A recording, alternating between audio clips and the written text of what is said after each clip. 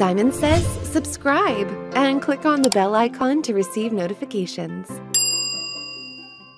Hi there everyone, and welcome back to another lesson. In this video, we're going to learn how we can combine cells data using the AND sign in Excel. In this scenario, we have the first and last names segregated.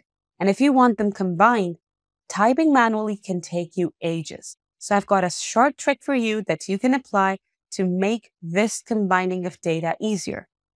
First of all, we're going to go and click on the cell where we want the combined name to appear. Then add the formula equals to the first name followed by the AND sign. After that, you're going to add the quotation mark, space, and then quotation mark again, followed by another and the last name.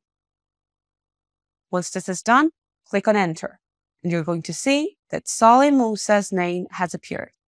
Now you can drag down the same thing for all of the names, and the combined data will appear right in front of you. Thanks for watching. See you in the next video. If you're not a subscriber, click down below to subscribe so you get notified about similar videos we upload. To see the full course that this video came from, click over there. And click over there to see more videos from Simon Says It.